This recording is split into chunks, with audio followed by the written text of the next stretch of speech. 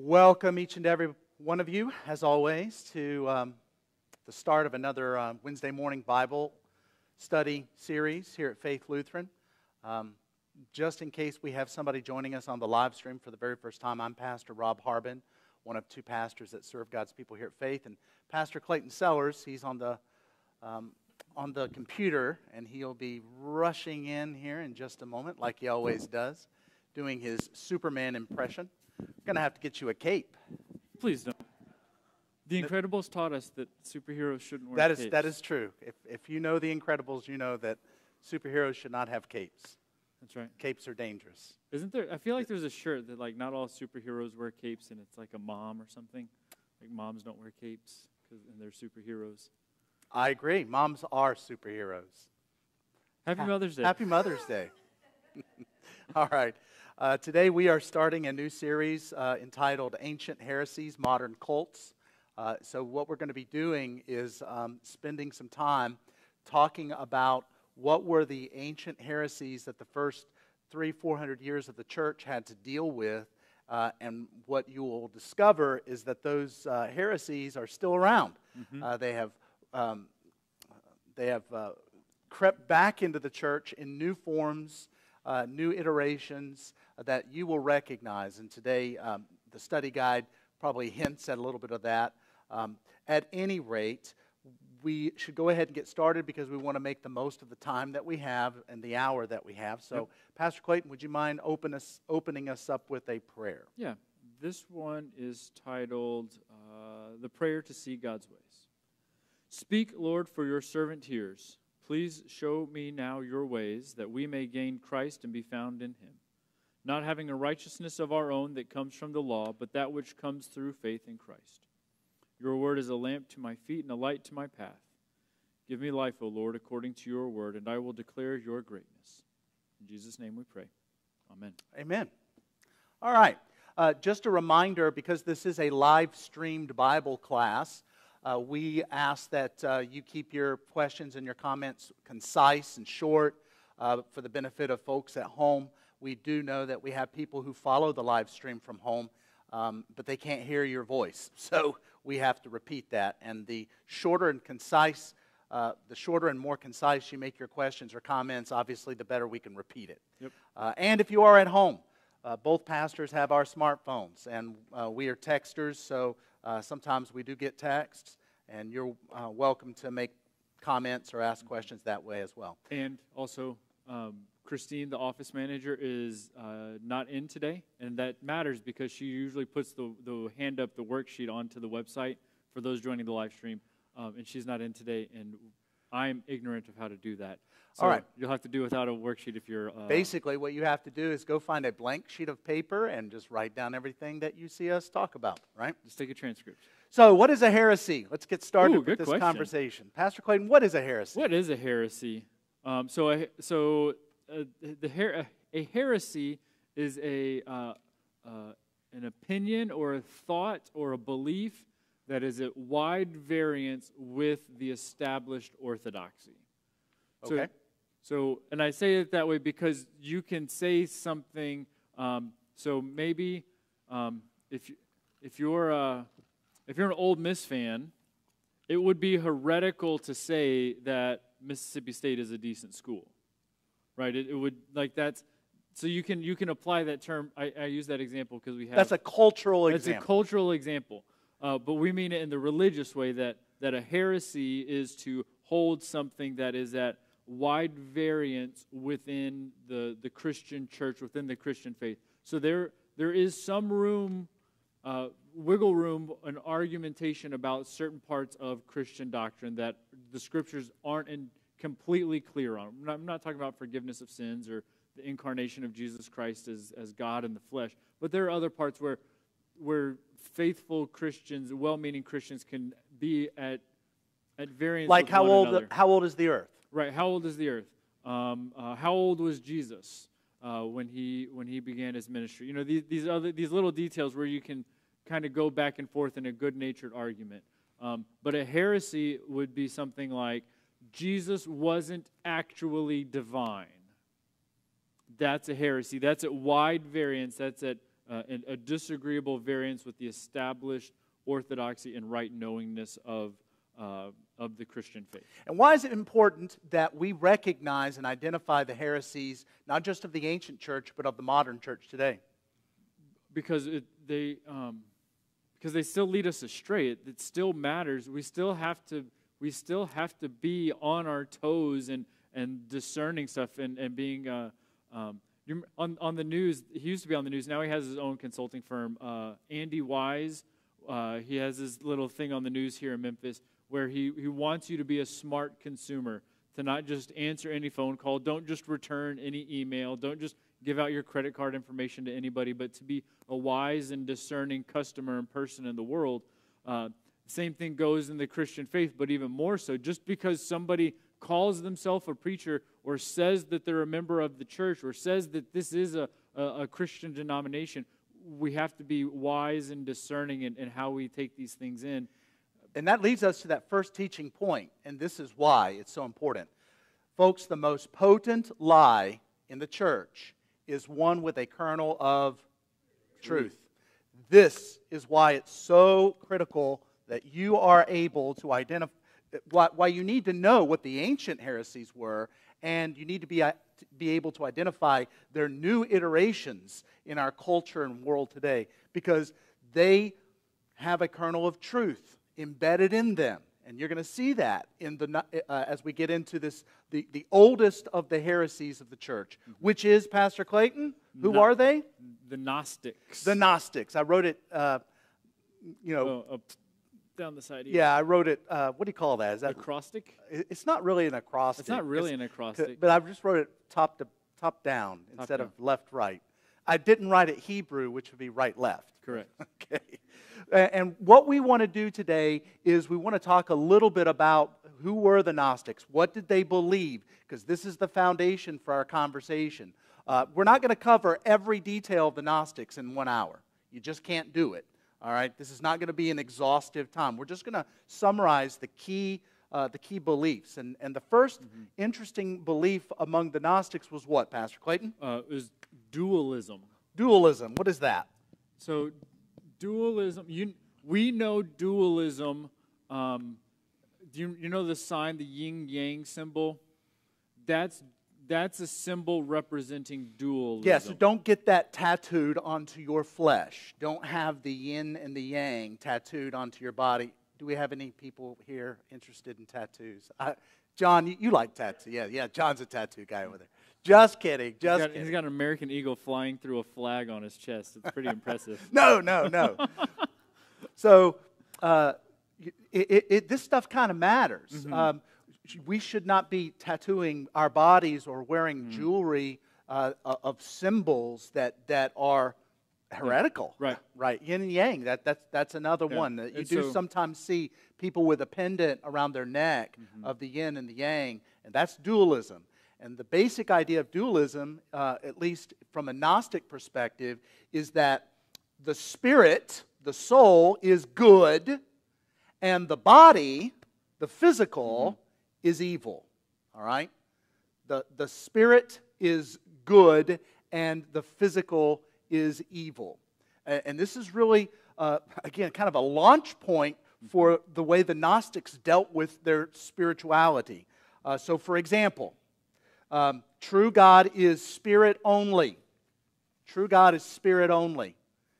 And that means that there's no room for within the divinity for any kind of physical essence. Yeah, no physical manifestation, but then it also, guys, this stuff is real. We have to just say it out here. Gnostic belief is very weird.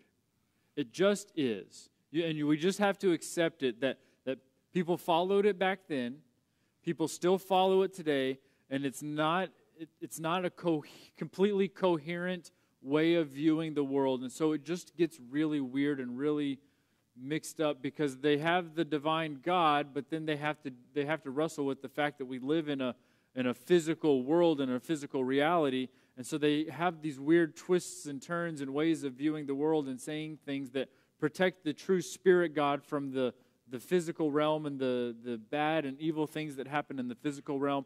And so it just gets a little convoluted, and we're kind of jumping over some of that because it's not worth our effort to get into the ins and outs of how they do it. It's important for us to know that it exists, though. And the New Testament writers dealt with the first form of Gnostics. They're called the proto-Gnostics, all right? Gnosticism in its, I guess, most unpacked form shows up in the 2nd and the 3rd century, okay? The 2nd and the 3rd century after Christ. But already in the 1st century, there was a proto-Gnostic presence that Paul and John especially had to write against in their epistles. And we're going to look at that. And we're holding off on some of these scripture readings, folks. We're going to get to that a little later on. We just want to, we got to kind of get all the pieces of the Gnostics out on the table so that we can understand them and discuss them. And it's interesting because if the spirit or the soul is good and the body or the physical is evil, then the goal for the human is to do what? Is to transcend the physical, is to get out of the physical world, to no longer be subject to hunger and pain and cold and all those physical sensations and having to suffer in the flesh and in the body, and so you want to get out of that. So to transcend the physical world is what the goal is. And already, if you know your Bible, okay, already you see a fatal flaw in Gnosticism, all right, and in the first form of the Gnostics. Mm-hmm. Because how many of you remember what Jesus said, or excuse me, what Jesus said? Yeah, I mean... it's true. Okay, what God said at the end of each day of creation. What did God say? You can go back to Genesis chapter 1, and you can read at the end of every day, what did God say when He surveyed His creation? You know this, right? And it's interesting because at the end of chapter 1, in Genesis 1:31, God said it was... very good. Very good. And if I'm not gonna butcher the Hebrew. Tov ma'ov. Mm-hmm. In the Hebrew it says Tov ma'ov. It was very good.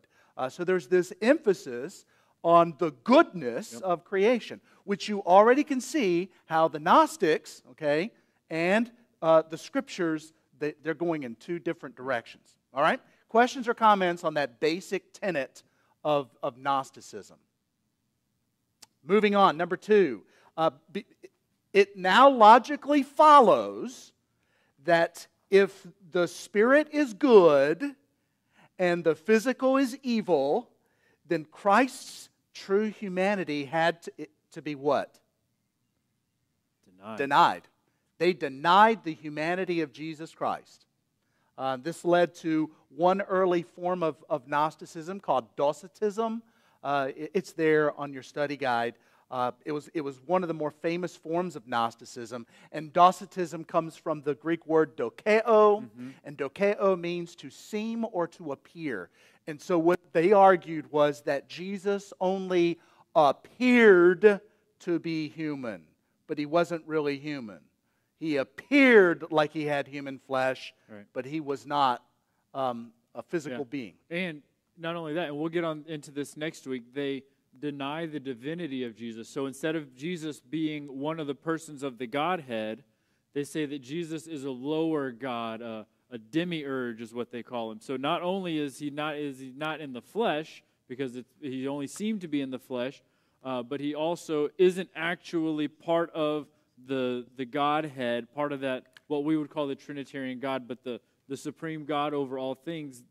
They deny that, and they make Him to be a lower form, a lower, lesser, lowercase g God, I guess, is how we might think about it. There you go. And then number 3 that we want to cover today, that's, again, kind of foundational, and actually this is really big. Mm-hmm. There is no sin in the Gnostic way of thinking except ignorance. There is no sin. They don't talk in terms of sin. Now this is getting really dangerous. Why is this getting really dangerous if there's no sin? Well, then what do you need to be saved from? Then what do you need to be saved from? How do you explain anything and in the world? If there's no sin, then that means you can pretty much do what? Anything you want. Whatever you want. And this was a problem with the Gnostics, all right? So there is no sin except ignorance. And salvation, all right, for the Gnostics, is not by faith, but by mystic knowledge. So there is no sin, just ignorance. And salvation is not by faith, but by mystic knowledge. So you had to know the secrets. And this is interesting because in the later forms of Gnosticism, and I'm so thankful everyone in this room is still awake and not falling asleep. But in the later forms of Gnosticism, when it got really developed, the whole idea was that when you died, your spirit would leave your body and you would travel through the cosmos. And as you passed the different demiurges to get to the supreme being, they asked you code words or passwords. You had to know the passwords to get by, to get where you needed to go. So again, this is really, really interesting.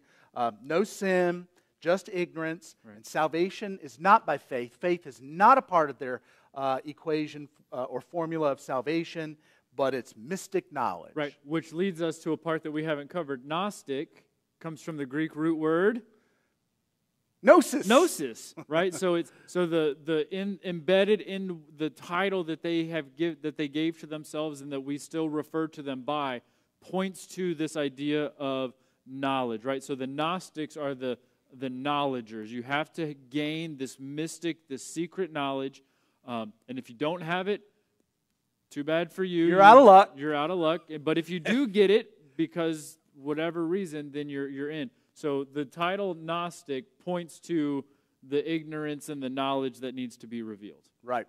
Okay? So those are the three big ones we're going to cover today, the three big tenets. There are others, again, but these serve our purposes just fine. Now, let's get into a more modern conversation. Let's get to something that the church has had to deal with already over the course of the last 10, 20 years. How many of you have ever heard of the Gnostic Gospels? All right, the Gnostic Gospels. I have a copy on my desk in the office. You have a copy of the Gnostic Gospels? I do. Devotional reading? Yeah. I mean, I can't tell you because you don't have the knowledge. Bing! But interestingly, I did check it out from the library. Yeah, sure. I checked it out from the Collierville library. So there was a controversy that came up probably within the last 10, 20 years where they found, okay, you heard this on CNN, MSNBC, ABC, CBS, they found the lost gospel of Thomas. Okay, y'all remember this? The Gospel of Thomas. And there was this big brouhaha over, well, wait a second, how come the Gospel of Thomas did not make it into the canon of the New Testament? How come it didn't make it as one of the books of the New Testament? And so there was this big this is Da Vinci Code level this conspiracy. is Da Vinci Code stuff. How many of you have ever heard of the Da Vinci Code? Read the book or seen the movie? How many of you have read the book, seen the movie? Tom Hanks? If you haven't, don't. Yeah, don't waste your time. Don't waste your time. One of the things about the Da Vinci Code that is really we said the most potent lie is one with a kernel of truth. There's a kernel of truth that Dan Brown embeds into the Da Vinci Code. But one of the things that Dan Brown does in his book, The Da Vinci Code, is that he changes the historical backdrop. He changes history itself and promulgates this as the new what really happened. Okay, I mean he's literally in his book. And in his books, I should say, and in the movies, promulgating a lie, a straight, bold-faced lie about what really happened. And so this big conspiracy surrounds the finding of the Gospel of Thomas and the others. We've listed a couple of them there. There's the Gospel of Thomas. There's the Gospel of Philip. What happened in 1945, Pastor Clayton? Anybody? The second greatest it really was. The second greatest archaeological find in the 20th century happened in 1945. In Egypt, south of Cairo, upstream from Cairo, right? Because the Nile River flows south to north. And so they were digging for what were they? They were digging for bird droppings because it's for phosphates and the nitrates, and it can be a great fertilizer. So they're digging. They find under a big rock, and they find this this earthenware jar that's sealed, and thinking that there was treasure in it, they broke it open, thinking, we're going to find gold. They didn't find gold, but they found 52 books, codices is what they were referred to, 52 bound codices that contained what we now refer to as the Gnostic Gospels. This was in 1945 in a place called Nag Hammadi. You've probably heard of Nag Hammadi. It's in Egypt. It's in the desert. And so then it hit the news. These books eventually made it into the Western world, and those folks who were already of a heretical and blasphemous bent said, we have proof that the church has suppressed the knowledge. We have proof that the Christian church is just a bunch of oppressors and power-hungry people. And here's the proof that they promulgated this Christian faith that's not true, and they've squashed all these other ones. That's kind of how that's how that works. The conversation goes. And so then now these quote unquote gospels, and I guess we just use the term because there's no better. Yeah, that's just the title. They are not gospels. All right, there are only 4 gospels, and what are they? Matthew, Mark, Luke, John, and they are gospels in a capital G sense. But what is it? What does gospel mean? It comes from the Greek word euangelion. Yep. Which means to gospelize. No, which means to good news. Come on. Quit being tautological. It means to share good news. We have an English word, evangelical, right? Yeah, you can hear the Greek. Euangelion, evangelical. We basically just went straight from the Greek into the English with the word. We kept the Greek in our English language. But it means to evangelize, to good news, or I like gospelize. To gospelize. To gospelize. But there are only 4 gospels, capital G, Matthew, Mark, Luke, and John. These others are loosely called gospels. They are supposedly words of Jesus recorded by Thomas and Philip and some of these other characters. Now, the big controversy was, just a few years ago, we found these lost Gospels. We found these lost ancient writings. The church, as Pastor Clayton reminded us, has suppressed all of this. And the church are a bunch of power-hungry, misogynistic, patriarchal. Add all the pejoratives you can think of. All the pejoratives you can think of. And this is how the church was portrayed, even in the news media. All right. Of course, Dan Brown he saw this wave, and he said, "I'm surfing that thing," and he wrote his book, and of course made his millions. So there was a voice. There was an ancient voice for the Gnostics. All right, and Nag Hammadi was the place where they found a library of 52 of these tracts. And until we found those, we knew that the Gnostics had written stuff because we had Christian writings speaking against them. Yeah, so this is the point that I was getting at. I'm here to tell you these Gnostic tracts were not new. These were not new to the church. The church wrote about them already in the 2nd and 3rd centuries. And especially a guy by the name of Irenaeus condemned them. 340 pages of condemnation of the Gnostic 340 writers. pages in Irenaeus' famous work against heresy, or heresies. Yeah, creatively titled. Yeah, creatively, against heresies. Irenaeus condemned these books. So here's the point that I'm trying to make, that I want to remind you. When you hear in the news that these ancient texts have been discovered, no, they have not been discovered. The church already knew about them, and the church condemned them, and the church excluded them from the New Testament. All right? Why were they excluded? I'm glad y'all asked that question, because it's really important for you to be reminded, why did the New Testament books get included in the New Testament in the first place? Right? Why did that happen? There were 3, this is a little excursus here. Trust me, we will get to modern Gnostics in a moment, and the weirdness. We have to lay the groundwork. And it's important to note that between the writing of Irenaeus and the discovery at Nag Hammadi, there were no living versions of the Gnostic Gospels, right? It's not as if they had carried on. We as a society didn't have them. They didn't exist. They had literally withered on the vine and died, and nobody was keeping that tradition alive. Unlike the New Testament. Unlike the New Testament. Which we have multiple libraries, right. Of New Testament texts, as well as fragments, as well as complete codices. Anyway, so there were three things that got a book into the New Testament. First was, what was it, Pastor Clayton? Let's see, where can I write this? I think I can get it right here.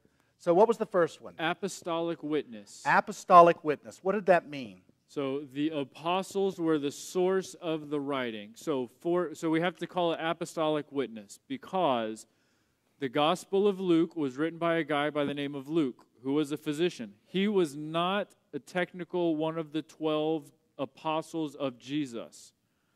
However, Luke ran around with a guy by the name of Peter, Simon Peter, who was an apostle of Jesus, and he ran around with a guy by the name of Paul, who was an apostle of Jesus. And he had a relationship with Jesus' mother, Mary. And he interviewed a bunch of people. And I don't know if you've noticed this, but when you read the four Gospels, which Gospel has the most Christmas narratives of the four? Luke. And why would Luke have all of those really great Christmas narratives? Because every mom remembers her birth story. Because her mom, Jesus' mom, delivers this great information to Luke, and he writes it all down. Again, divine inspiration, right, by the power of the Holy Spirit. So, apostolic witness. Luke being the one exception, all the other writers of the New Testament were eyewitnesses of Jesus and His resurrection. You got that? Yep. So all of the New Testament writers were eyewitnesses of the resurrection of Jesus Christ. And so if you're a witness, you got check, you get check box number one. And it matches what the apostles preached, right? So remember that the apostles, which leads us to the second one, really. The 11 apostles, and then was it Matthias they voted in? Yeah, Matthias was voted in Acts. Most of those guys leave Jerusalem and go to the ends of the world, up into France and over to India and all around that Mediterranean world. And they're proclaiming the gospel of Jesus Christ, the good news of Jesus Christ. And then the written gospels are following close on the heels of what these apostles have been preaching. And the people reading the Gospels are what we call the Gospels, are reading what Matthew, Mark, Luke, and John wrote, and they're going, yeah, this matches with what Matthias was just here preaching. So Matthias, the guy who was an eyewitness and lived it and was there, he just came preaching to us. Oh, look, and this guy Matthew, he wrote stuff down, and it matches. Okay, we're keeping this one. Oh, look, here's this letter called the Gospel of Judas. Well, this doesn't sound anything like what Matthias was just preaching to us. This is really weird. Well, before you go there, also remember that all 27 of the New Testament books were put down on paper, in print, by the end of the first century. In fact, 26 of the 27 New Testament books were put down on paper before AD 70. All right? Even liberal scholars now concede this point, that all of the New Testament books were written within a generation of Jesus ascending into heaven. I hope you get what I'm saying. Eyewitness, apostolic witness. The Gnostic Gospels, like the Gospel of Thomas, the Gospel of Philip, these actually show up in the 2nd and the 3rd centuries. They show up over 150 years after the apostolic witness of Matthew, Mark, Luke, and John. Y'all get that, right? And so the church, they recognize, wait a second, this stuff is just now showing up. Yeah. Okay, it's got Thomas's name attached to it, but we know Thomas went to India, and Thomas died back in, AD something or other, when he was martyred. All right? So if Thomas died, and now this thing is showing up 150 years later, something doesn't add up. And so Irenaeus, this is what he writes. There's a quote there on your study guide. They produced, the Gnostics, the Gnostic writers, they produce a fictitious history of this kind, which they label the Gospel of Judas. In particular, he's addressing one of the other Gnostic Gospels. So we knew, Irenaeus knew about these, and they were condemned. The second ingredient that got a book in the New Testament was what, Pastor Clayton? Uniform doctrine. Uniform doctrine. In particular, Christocentric. It's centered around Christ's incarnation, His crucifixion, His resurrection, His promised return, and the forgiveness of sins that He won through His perfect sacrifice on the cross. All right. Now this is where things get a little weird. I actually have a quote for you from the Gospel of Thomas. Got it. Tractate 22. And this is a Gnostic gospel. Okay, so this is something that was written 2nd, 3rd century. The church excluded it from the New Testament. Remember, we told you earlier that salvation is about not by faith, but it's by knowledge, secret knowledge. All right, and that the problem is not sin, it's ignorance. Well, this is what Jesus says about in the Gospel of Thomas. This is what He is purported to have said concerning salvation, when people will be saved. You'll love this. When you make the two one, and when you make the inside like the outside, and the outside like the inside, and the above like the below, and the below like the above, and when you make the male like the female, and the female like the male, then you will enter the kingdom. How do you like that? Does that sound like gobbledygook to you? Yes or no? That's gobbledygook. And so it's this Gnostic gobbledygook, and it's why the church said, no way, Jesus never said that. That this is fake stuff. Fake news? Fake. Ooh. Well, we'll get there. We'll get there. This is fake news. We'll get there. And so they excluded it, and quite rightly so. And that's why these Gnostic Gospels don't make it into the New Testament. And then because our time is moving on. Number 3, general use. So there was just a general use of all of the books throughout the ancient church. But we won't go into detail on that one. We'll come back to it maybe another time. All right, so that's the first half of the class. That covers what we're talking about, these Gnostics. Questions or comments? And you are welcome to. And if it doesn't make sense, that's fine.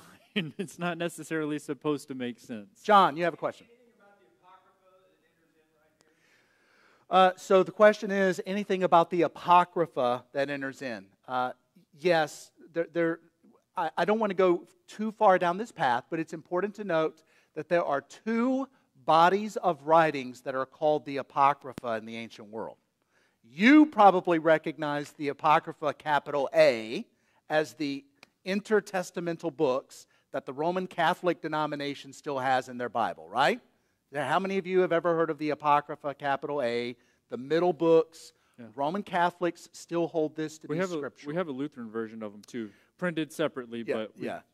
But they're not canonical for Lutherans like they are for Roman Catholics. Okay, they still hold the Apocrypha. We do not. All right, and no one else does. But there is an Apocrypha, little a, and this is basically the Gnostic writings. It's just the Gnostic writings were known as, or some of them were known as the Apocrypha, apocryphal writings. So we are talking about apocryphal writings. So yes, you are correct. Little a, the apocryphal writings, Thomas, Philip, Judas, they're all wrapped up in that. Right? Sometimes they're also called the pseudepigrapha. All right? Falsely written. Falsely written. All right? Pseudo, fake, pigrapha, writing, false writings. Because you put Thomas's name on it. Yeah, you put Thomas's name on it. What happened to Thomas before the 1st century? I already said this. He's dead. What happened to Philip before the 1st century was out? Dead. What happened to Judas? Dead. He killed himself. We actually have his death certificate in the Gospels, right? Because Judas hanged himself. So how can Judas be writing a gospel in the 2nd and 3rd century when he's dead? You see how this works? So the early church, these are false writings. They're pseudepigrapha. They excluded them. So good, it's good stuff. It's really good stuff to know. But the church leaders nearly 2,000 years ago, they weren't stupid. They were very smart, and they were very tuned in to what mattered. Other questions or comments?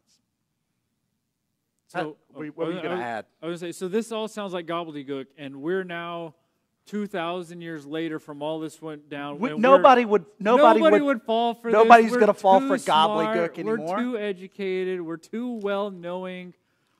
We might, people might decide to reject the gospel, but surely, Pastor Rob, this sort of secret knowledge and this sort of stuff has just withered away, and we're just spinning our wheels looking at historical stuff. Unfortunately, there's a teaching point that the Bible has made very clear to us in Ecclesiastes chapter 1, verse 9. There is nothing new under the sun. There is nothing new. There is nothing new under the sun. Unless you're a fan of CBS. You had to get that. I had to get that one in. How many of y'all listen to the CBS commercials on radio? And if you listen to the CBS station, they have a little tagline. There's always something new under the sun. It's just like, shut up. No, there isn't. There is nothing new under the sun. CBS, you're a bunch of... anyway, so there is nothing new under the sun. Scripture is very clear about this. And so the Gnostics have shown back up. And Pastor Clayton, who is the most recognized, what is the most recognized form of Gnosticism today? So Scientology. Scientology fits under as the most well-known, clearly defined, I'm going to say it this way, institutional form of Gnosticism. It's the most organized. It has an organization. It has a structure. It's got a... Can I call it I'm going to call it a philosophy instead of a theology. It's got a philosophy. It has its own liturgy and its own ways of doing things, and so it stands as an institution, as an organization that I guess promulgate is the word of the day. It promulgates Gnostic beliefs. It doesn't call it Gnostic. They don't call themselves Gnostic. They call themselves the Church of Scientology. And in English, if you add that word church, people automatically think, oh, Christian church. So Scientology is just another version of the Christian faith. This is a good point. Anytime somebody attaches church to a title, what do unbelievers think about that? It's got to be Christian. It's got to be Christian. It's got to be attached to Jesus, right? Again, let's go back to that first teaching point. The most potent lie in the church is a lie with a kernel of truth. And when you embed church into your name, your title, your institutional tag, whatever, label, then you are promulgating a lie because you're embedding a kernel of truth, right? So who was the founder? You've probably heard of this guy. The founder was L. Ron Hubbard. Okay, he showed up in the 20th century. This is kind of one of those American-made religions. He was an author. Yep. He was an author. He wrote science fiction sort of space stuff, right? Stories. All right? There you go. Okay? I see some heads nodding out there. Oh, that's why. He had a quote. Where'd you find this quote, Pastor Clayton? This was, so the LCMS has put together like a 2-page document talking about Scientology. LCMS being? LCMS, the Lutheran Church Missouri Synod, the church body that we belong to. They put together like a 2-page sheet running through, highlighting and trying to condense Scientology into digestible bites. And so they found this, I think in one of the scriptural books of Scientology, he says this in there. All right. You are an immortal spiritual being. Okay, so what do you already notice there in that statement by L. Ron Hubbard? Spiritual, right? Right. The emphasis is on the spiritual. You are an immortal spiritual being. You are called a thetan. Okay, so now we have a completely made-up term. What does that come from? So the Greek, supposedly, apparently, I haven't looked into this, so I'm taking it on secondhand, so take it for what it's worth. Apparently, the Greek letter theta is like symbolic of like the spiritual, the unseen, the immaterial parts of the world. And so So he took that symbology or that ancient representation and made it to be the descriptor. And don't the Thetans come up in like Marvel comics and stuff? I don't know enough about. All right. I don't know enough never about mind. Marvel comics. Anyway, so you are called a Thetan. The Thetan is the spiritual being himself. It is the individual. It is you. So already there's a couple things you're going to notice here. The emphasis on spiritual over and against the physical, and the gobbledygook nature, okay, the gobbledygook nature of, what do we read, in the Gospel of Thomas, Tract 8:22, I read it to you. When the male becomes female and the female becomes male and when up becomes down and down becomes up, then you'll enter the kingdom. I mean, this is bizarre stuff, right? It's made up stuff. Somebody just made it up. They were smoking some crack. Apparently. I don't know. They were doing something illegal. They were on some kind of illicit substance when they came up with this theology or philosophy, as Pastor Clayton says. All right. So here are the basics. And this is weird stuff, I know, but I think you'll see what we're talking about as they're connected with ancient Gnosticism. So every one of us has a reactive mind, and every one of us has an analytical mind. Okay? Now, what did we say about y'all remember dualism? What did we say about dualism? Come on, this was just 30 minutes ago. Y'all can do this. Dualism. Spirit is good. Physical is evil, right? So they counter one another. They go against each other. You got to escape one to get to salvation, right? Okay, so it's the same stuff. Your reactive mind is bad, okay? And your reactive mind produces these engrams. Yep. And the engrams basically quell your potential. You cannot be who you really need to be unless you get these engrams out of your life, all right? Now, sin? Any sin mentioned here? Nope. No sin. It's ignorance, just like the ancient Gnostics. This is Gnosticism today, folks. You got to see this. And so you got to get these engrams out. You can't be all who you can be. Even if you eat Wheaties every day. Right, or join the army. Or join the army. You got to get the engrams out. So the analytical mind is the good, and it gets shut down by the engrams. So how do you get the engrams out? Well, you got to go to an auditor. Somebody who listens. Auditory, audit. The auditor listens. They're like a guru. They are the gurus of the Church of Scientology. Of Scientology. And the goal is to escape the pre-clear state, which has got all these engrams in it, so that you can get to a clear state. All right? And that is, again, salvation. Faith, is faith part of this conversation? No, it's about getting out of ignorance, having the special knowledge. The auditor helps you get to where you need to be. All right? That's the basics of Scientology. There's more to it, but you can see the connections and the parallels to Gnosticism. Yeah. Would you add anything else? Not to Scientology. We know of some very famous Scientologists in America today. Half of Hollywood, right? Half of Hollywood, right? It's a very elite group of people. It is a very wealthy group of people.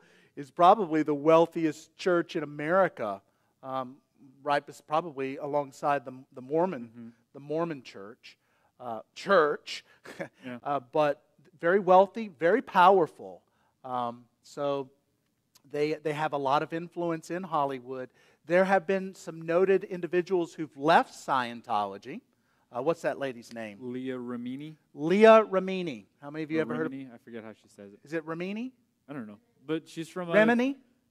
King of Queens. Yeah, she's from King of Queens. If you remember the show King of Queens, she was in the Church of Scientology. She left that church because she came to the truth. The truth that this is a lie. It's just it's a falsehood. It's a cult. Yep. And I think too we can, as looking ahead a little bit in our conversation, you can see some of the self-help aspects of Scientology, which is you just need to get rid of the bad feelings and let the good feelings flow up, and your life will be more successful.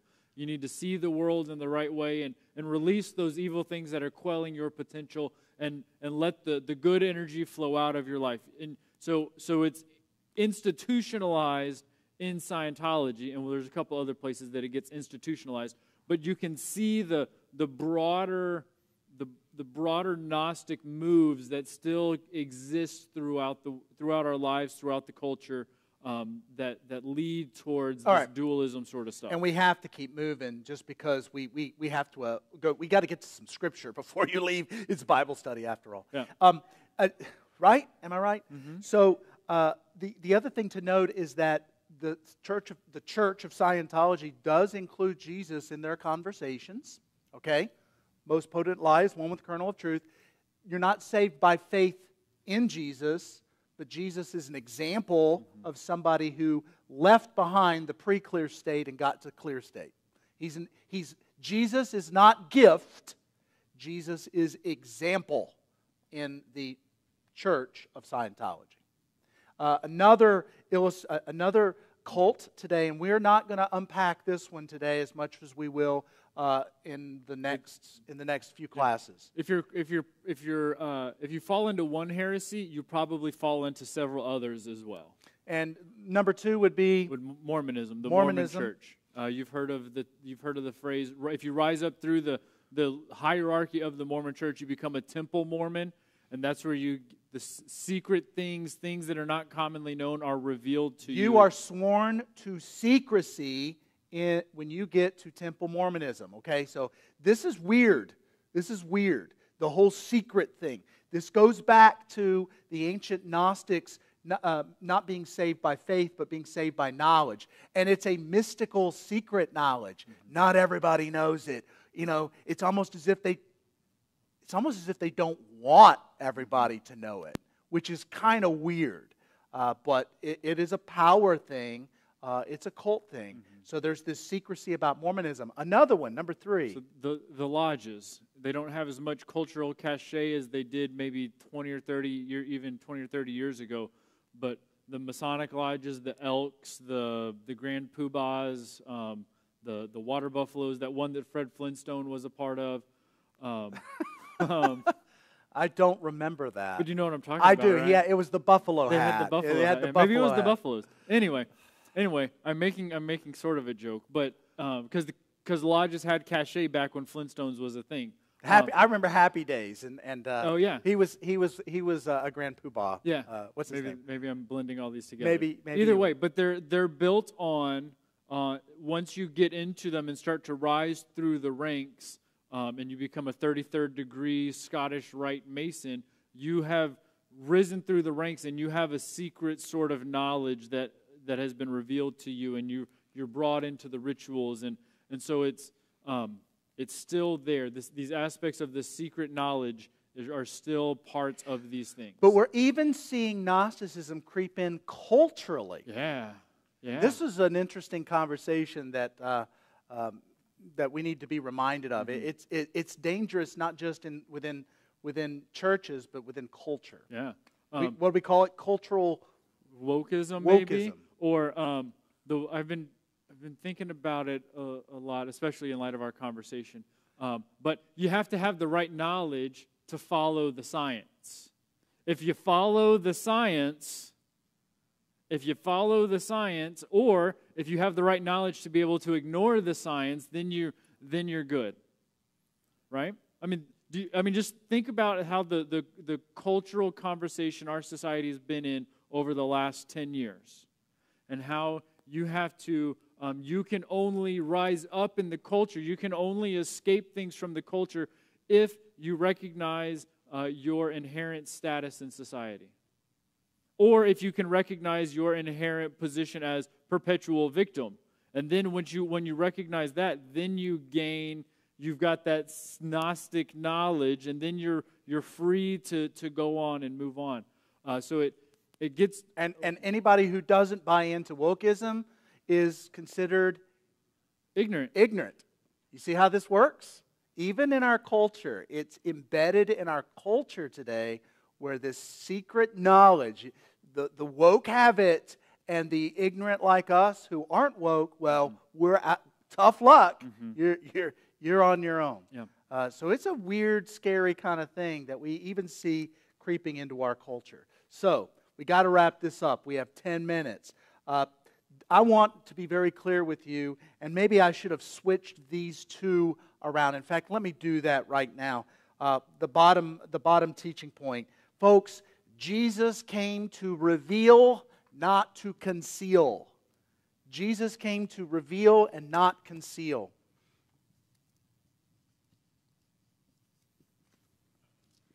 There is nothing secret anymore about our salvation. All right? So, and you will notice that of all the cults, all of the cults will suppress, kind of a public, they'll suppress the truth, and you have to wait till you get in before they reveal it. Right. But I was just reading with the kids this morning in Luke chapter 10. Jesus sends the 72 out to proclaim, and then he's in a bunch of Samaritan villages, and he sends people ahead of him to say, hey, Jesus is coming, and Jesus comes, and he proclaims the gospel of the kingdom of God, right? So it's never a secret. And then you get the Great Commission, Matthew chapter 28. Jesus says, go and make disciples of all nations, baptizing them in the name of the Father, Son, and Holy Spirit, and teaching. Revealing, making known. Teaching them to obey, or in the ESV it says, observe all the things I have commanded you, and behold, I will be with you always to the very end of the age. So, and what is the book of Acts filled with? What do Paul and Peter and John and Philip and all these characters in the book of Acts do? Do they go around saying, hey, I got a secret? Right. Is that what they do? What do? They proclaim it from the rooftops. They proclaim it from the rooftops, right? They want the whole world to know. There are no more secrets. Jesus came to reveal, not to conceal. And if you doubt me, look at Ephesians chapter 3, verses 1 through 13. I think you've got that one pulled up. Yep. For this reason, I, Paul, a prisoner for Christ Jesus, on behalf of you Gentiles, assuming that you have heard of the stewardship of God's grace that was given to me for you, how the mystery was made known to me by revelation, as I have written briefly. When you read this, you can perceive my insight into the mystery of Christ, right? So he's writing of the mystery and making it known, which was not made known to the sons of men in other generations, as it has now been revealed to this holy apostle and prophets by the Spirit. This mystery is that the Gentiles are fellow heirs, members of the same body, and partakers of the promise in Christ Jesus through the gospel. Of this gospel I was made a minister according to the gifts of God's grace, which was given me by the working of his power. To me, though I am the very least of all the saints, this grace was given, to preach to the Gentiles the unsearchable riches of Christ, and to bring to light for everyone what is the plan of the mystery hidden for ages in God who created all things, so that through the church the manifold wisdom of God might now be made known to the rulers and authorities in the heavenly places.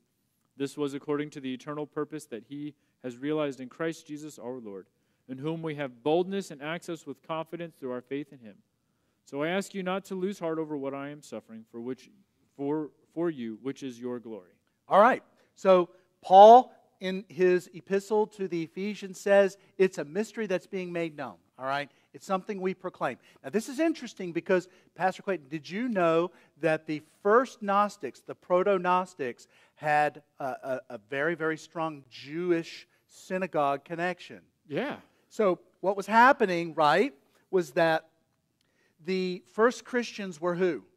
Jewish. Who were the first Christians? They were Jewish in descent. Jews, right? Peter, James, John, all that. Yeah. They're all Jews. Jesus. All right? So we are not anti-Semitic. Mm-hmm. The church started with Jews who came to faith in the Messiah, the Mashiach, Jesus, the Christ. So, but what happened was some of those Jews in the first century were losing their power and influence, and so in order to keep it, they kind of squashed reaching out to the Gentiles, and they made it more difficult for the Gentiles to get into the church. And this is actually where some of the first Gnostics came from. But here's the other thing, the other teaching point. The Son of God came to redeem both what? Body and soul. Oh, I'm going to have to put an arrow. Body and soul. He came to redeem body and soul. And this really cuts to the heart of the Gnostic way of thinking. Let's go back one more time to dualism. Dualism said what? Here's your quiz again. Spirit is good, body is evil, right? The physical is evil. Well, did Jesus come just to save your soul? No. You see, this is, again, it just cuts to the heart. It tears Gnosticism apart. And this is what, we have a threefold witness that we want to share with you. The first witness is the source himself, Jesus Christ. So we're going to quickly look at a few passages, all right? Because I want to pound this in before you leave. John chapter 20, 26, and 27. Pastor Clayton, you got that one. 8 days later, this is in the upper room. 8 days later, his disciples were inside again, and Thomas was with them, although the doors were locked. Jesus came and stood among them and said, "Peace be with you." Then he said to Thomas, "Put your finger here and see my hands, and put out your hand and place it in my side. Do not disbelieve, but believe." All right. So, how did Jesus rise from the dead? Physically. Physically. Materially. Bodily. Materially. I'm echoing this guy over here. Oh, sometimes part of the wokeism of today is to deny the spirit. We were talking about the Gnostics who deny the body. There's a part of the cultural current that has a certain Gnosticism that denies the spiritual side of things and says you just have to realize that you're only material, that only the material universe is what matters. So that's the flip side of the dualism. Yeah, there is another form of Gnosticism. We've focused on the one side, but yes, you can have the complete opposite where, again, if there's no sin. If there's no sin. Darwin is a materialist. Yeah. Darwin is the one who says it's only the material world and that's all that matters. Yeah, so go ahead and eat, drink, and be merry because tomorrow you die, right? It's the Epicurean way of thinking. This is an ancient Greek philosophy. The Epicurean said, hey, you know what? Eat, drink, be merry, because tomorrow you die. And this fits nicely within Gnosticism because there is no sin. They're not dealing with sin. And so this is dangerous stuff because then you can do whatever you want. And it doesn't... Whatever you have the power to do and to exert your power over anybody, you can do whatever you want. Now, John, who was present in that upper room when Jesus physically appeared to them, has a few things to say. Look at 1 John chapter 1, verse 1. 1 John chapter 1, verse 1. What does he say right from the get-go? That which was from the beginning, which we have heard, which we have seen with our eyes, which we have looked upon, and have touched with our hands. Oh, this is great stuff. So John is countering these proto-Gnostics, because they're saying they're denying the humanity of Jesus, right? John says, no, hey, we saw him, we heard him, and we touched this guy. He was real. And so this is really important to John. Look what he says in chapter 4, verse 1 of that same epistle. This is probably the heart. This is literally, if you want to memorize a text in 1 John, this is the heart of his epistle, his first epistle. Beloved, do not believe every spirit, but test the spirits to see whether they are from God. For many false prophets have gone out into the world. By this you know the Spirit of God. Every spirit that confesses that Jesus Christ has come in the flesh is from God. And every spirit that does not confess Jesus is not from God. This is the spirit of the Antichrist, which you heard was coming, and now is in the world already. Little children, you are from God, and have overcome them. For he who is in you is greater than he who is in the world. They are from the world, therefore they speak from the world, and the world listens to them. We are from God. Whoever knows God listens to us. Whoever is not from God does not listen to us. By this we know the spirit of truth and the spirit of error. All right, and one more. Same epistle, chapter 5, verse 6. This is he who came by water and blood, Jesus Christ. Not by the water only, but by the water and the blood. Oh, wait a second. What has blood in it? A body. Water and blood. Not by water only, but water and blood. So again, in 3 texts there, John pounds the physical nature of Jesus, not just as he came into the world, folks, but as he was raised from the grave. And we have time for one more Bible passage and perhaps a question or two. Colossians 1, 15 through 17. Paul himself was dealing with these proto-Gnostics. When I say proto-Gnostic, remember, I'm talking about the first form of Gnosticism. This is one of my favorite passages. Yeah, this is a great text. He, that is Christ, he is in the image of the invisible God, the firstborn of all creation. For by him all things were created, in heaven and on earth, visible and invisible, whether thrones or dominions or rulers or authorities. All things were created through him and for him. And he is before all things, and in him all things hold together. And he is the head of the body, the church. He is the beginning, the firstborn from the dead, that in everything he might be preeminent. For in him all the fullness of God was pleased to dwell, and through him to reconcile to himself all things, whether on earth or in heaven, making peace by the blood of his cross. We're going to come back to this text next week, all right? We're going to come back to Colossians 1, 15 through 17. It is jam-packed with a heavy dose of the supremacy of Christ. And you see intimately connected in this text is the creation and the creator. One of the things about Gnosticism that we didn't talk about today was how if God is spirit and he has nothing to do with creation, God didn't create the universe. He actually, he hired out. He didn't even hire. It's a weird thing. He subcontracted. Sort of, yeah. I'm going to use that term. So God can't be a part of creation. He subcontracts to a lesser eon who makes the universe. And that's why the universe is so flawed, right? That's why you got to get out of the physical and get to the spiritual, because the spiritual God didn't create it. Paul says, no way, in Colossians. He says, Jesus is the creator. He is his supremacy is second to none. And so instead of denying not only the humanity of Jesus, John raises up the humanity of Jesus. And instead of lowering the divinity of Jesus, Paul elevates it and says Jesus is supreme. So I hope this was helpful for you. Church of Scientology, modern day Gnostics.